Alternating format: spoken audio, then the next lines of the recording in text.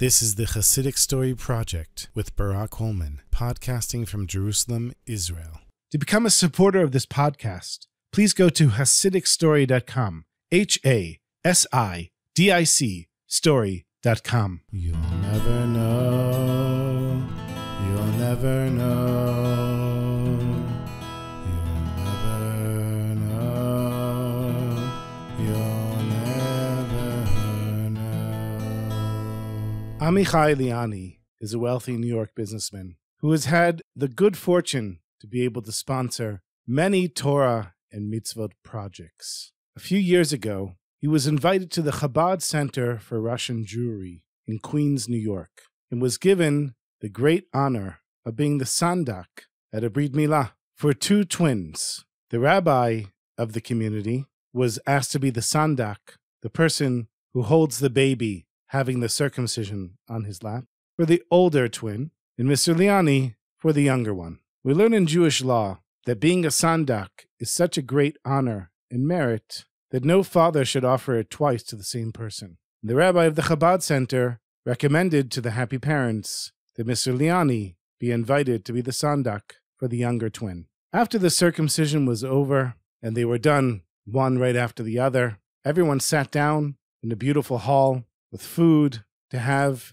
a celebratory meal. And after everybody ate a little bit, the father of the twins stood up and began speaking excitedly in Russian. Since Mr. Liani didn't speak Russian, and he realized that he was the only non-Russian speaker in the room, he figured he could sneak out and nobody would care. He slipped the rabbi a check to cover the expenses of the meal and for the honor of being the sandak, and slowly started making his way towards the exit. As he was leaving, the mother of the twins ran over to him. First she thanked him, and she spoke very good English. She asked him, please stay a little bit longer. Mr. Liani said, look, everyone's speaking in Russian here, and I've done my job, and I helped out, and I really need to get going. But when the mother said, please stay, I have to tell you a story. So Mr. Liani said, okay, tell me the story. And she said, my husband and I, we got married when we still lived in the Soviet Union. And after the Soviet Union collapsed, we moved to the United States. We decided that we weren't going to have any children until we had been responsible adults and saved enough money to raise a proper family. And after we worked hard for 10 full years and had a steady, good income and a nice home here in Queens, we finally decided that it was time for us to start our family. But something was going wrong. And 1 year passed, and another year passed, and I wasn't getting pregnant. And I was also getting older, and I was really starting to get worried. So we started going to doctors, but none of them were able to help us. We grew up in the Soviet Union under communism, and as a result, we had no exposure to Judaism whatsoever. And about a year ago, my husband, for whatever reason, he started going to this Chabad house here. At first, it was just an event here and there, and then he would go on Friday night. He enjoyed being with the Russian speakers, and it was close to where we lived. But then he started going Shabbos morning as well. And I realized, wait a minute, my husband is getting a little too involved in Judaism for my comfort.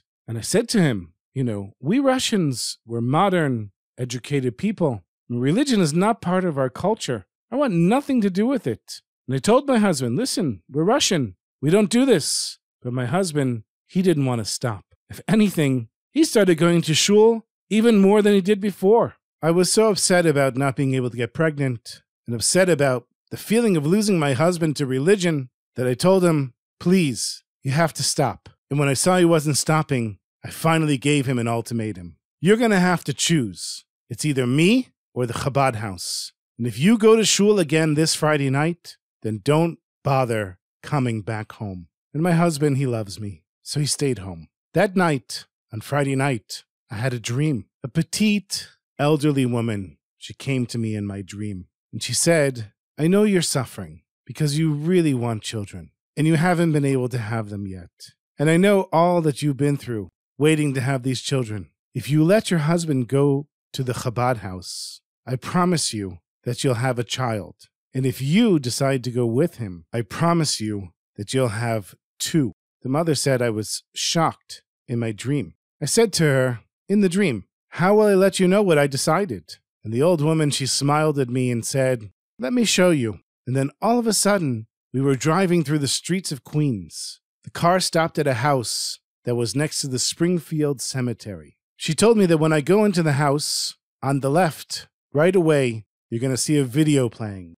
You're going to pass the video and go out the door on the other side of the room. You'll go down a few stairs and through another door. And then you'll be in a large room with many hot water machines for coffee and tea on the left side. Exit through the door on the far left into the cemetery and walk on the path until you arrive at a small building. That's where my husband is. My husband is the Lubavitcher Rebbe, and I'm outside, opposite the entrance to where he's buried. I woke up, and I remembered everything in the dream very clearly, because it seems so real to me, despite my modern, cultured, educated, Soviet perspective. I decided to believe the dream. The next day, I told my husband that the next Shabbos he can start going to shul again. Of course, he was very happy. He was surprised, but he was happy. And then when I told him that I was coming with him, his eyes almost bulged out of his head. He said to me, "What's with you?" And I told him, "Listen, I made a decision.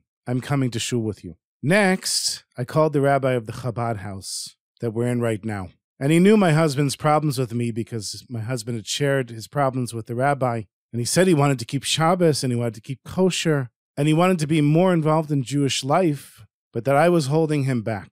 And even though I'd never met the rabbi before, he was very happy to hear from me. I told him that I wanted to go to the cemetery where the Lubavitcher Rebbe is buried. He was so excited. He said to me, "You just tell me whenever you want to go, day or night, and I'll take you there." So you can imagine his surprise when I said, "You don't have to take me. I've already been there. I just need to know how to drive there." So he told me how to drive there, and we went there. And everything was exactly like it was in my dream. Opposite the entrance to the Rebbe's Ohel, as they call it, I saw the resting place of his wife, the late Rebbetzin Chayamushka, who had come to me in my dream and offered me this deal. I came as close as I could, and I whispered to her, "I want two. I agree to go to the synagogue with my husband. I want two." And the next Shabbos, I went together with my husband to the shul. It wasn't nearly as bad as I thought. There were other Russian women there in their 30s as well,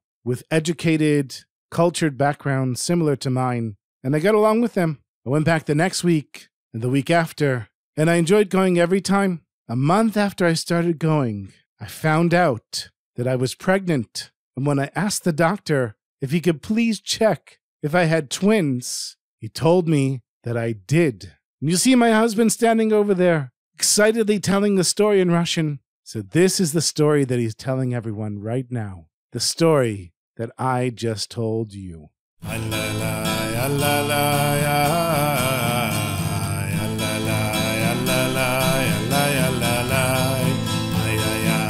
La